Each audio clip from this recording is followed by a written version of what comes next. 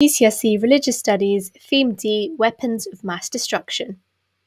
Now, a weapon of mass destruction is a chemical, biological, or radioactive weapon that is capable of causing widespread death and destruction. Now, let's look at the Christian and Muslim perspectives on weapons of mass destruction. So, in Christianity, in Exodus, it says, "You shall not murder." Now we know this is one of the 10 commandments, and therefore using a weapon of mass destruction clearly goes against that. And also there's the Christian belief that only God has the right to end life.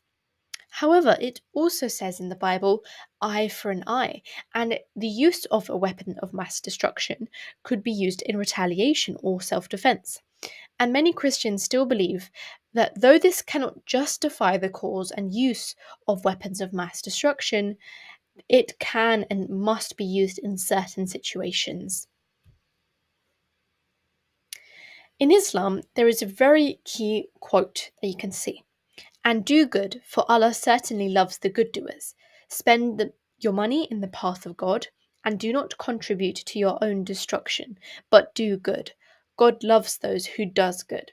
Now, the key part in this quote is "do not contribute to your own destruction," which clearly using a weapon of mass destruction like a nuclear bomb or a hydrogen bomb can clearly destroy God's creation. And that is why many Muslims actually disagree with the usage of weapons of mass destruction. For more GCSE videos, be sure to subscribe.